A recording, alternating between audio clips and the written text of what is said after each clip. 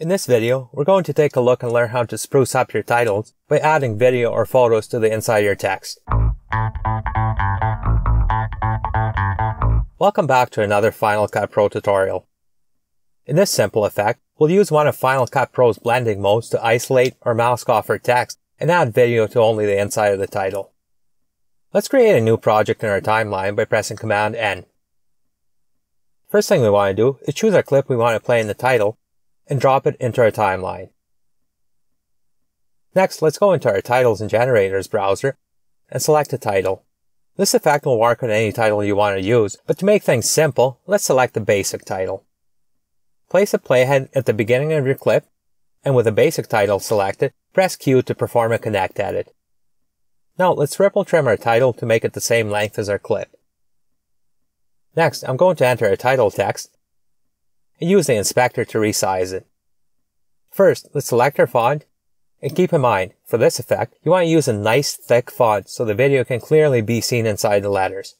Let's select the heavy preset from the Fonts preset menu, and resize it so our letters are nice and big.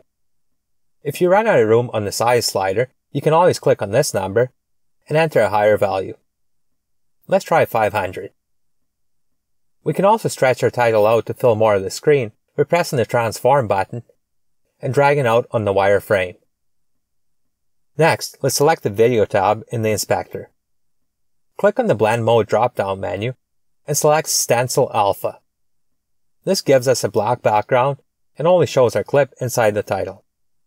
Another thing we can do is add a video clip behind our title to replace the black background.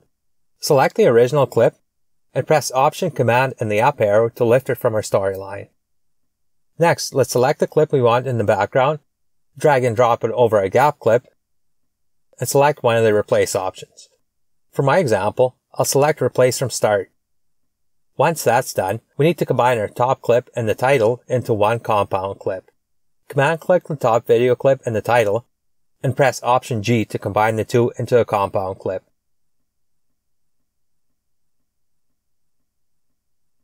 Last thing I'd like to show you is how to make this title scroll across the screen by using keyframes.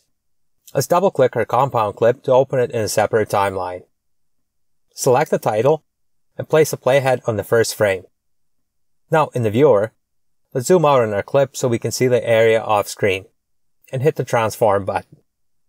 Click and drag the title to the right until it's just off-screen, using the yellow guideline to keep it centered.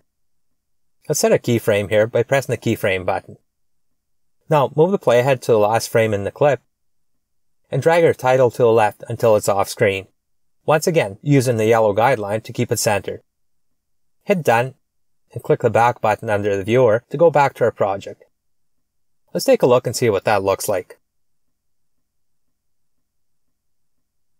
If you enjoyed this tutorial, please let me know by liking and sharing this video. If you haven't already, check out the rest of my channel for more Final Cut Pro tutorials, and if there's anything specific you'd like to learn, let me know in the comments below. New Final Cut Pro tutorials release weekly, so make sure to hit the subscribe button so you don't miss them. Thanks for watching, and I'll see you next time.